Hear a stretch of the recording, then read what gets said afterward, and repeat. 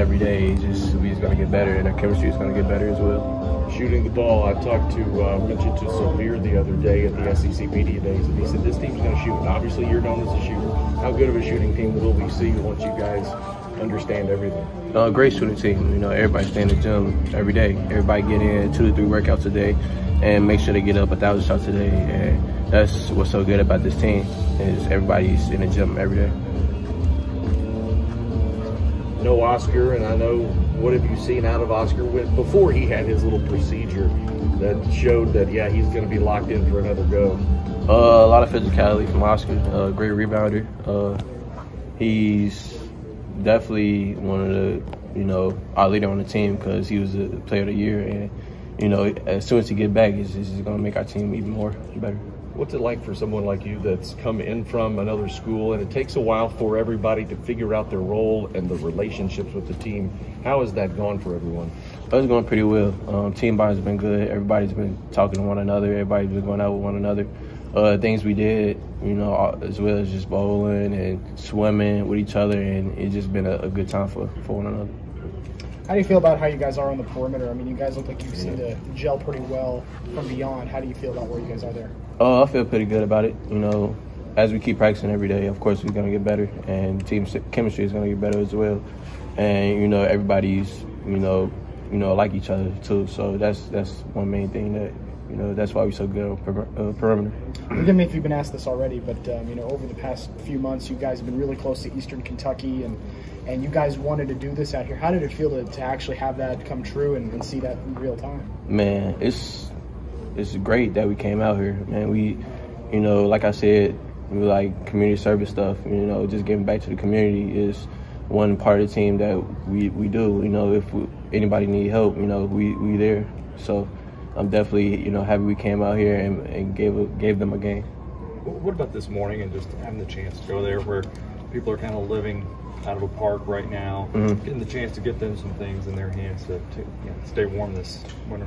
You know, like you said, just out there staying warm, gave them gloves, jackets, coats, and things like that, you know, just to make sure they stay warm for the summer.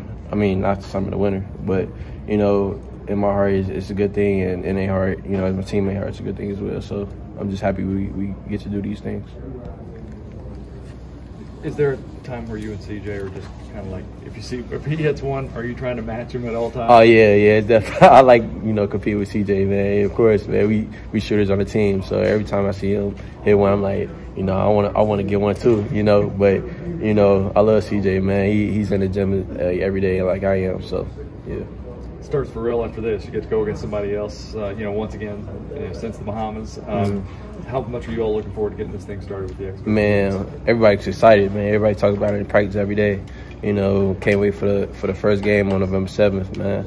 So, you know, definitely just competing with each other every day in practice and just trying to get better. And, you know, nobody's worried about that right now. Everybody just focused on, you know, pushing each other. How does a game like this help you all prepare for the regular season games coming up? Just gelling with one another on the court, you know, switching up the teams and, you know, just compete with one another, just making each other better. So that's it. Coming in, I feel like the teams maybe were a little stacked one side, but you and the dude just came out and really played well together. What is your all's chemistry like so far? Me and the dudes, or just the whole team? Just you two together, you two in general, and then the backcourt as a whole as well. Oh, me and the dude hang out all the time. When, you know, that's my brother right there. We just, you know, talk to one another every day and just try to build team chemistry on and off the court. So it's almost like we expect a dude to have big games now, just from the Bahamas and things like this. Is he, you know, what has he shown for me? Do you think he's going to earn some minutes on this team this year? We would tell when the game starts, man. I just know that dude is a hard worker and he competes at the highest level, man. So hopefully we'll see, you know, as games start.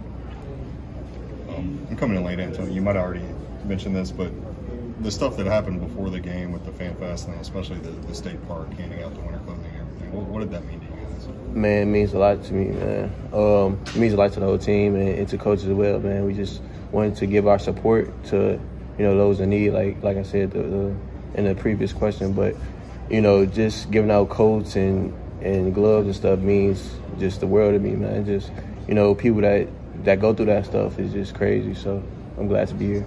Did you expect to be doing this much community service type stuff when you came to Kentucky to be a part of this team? No, I didn't expect it. It just came with it. It just caught me off guard, and I'm just blessed to be here and happy to be here.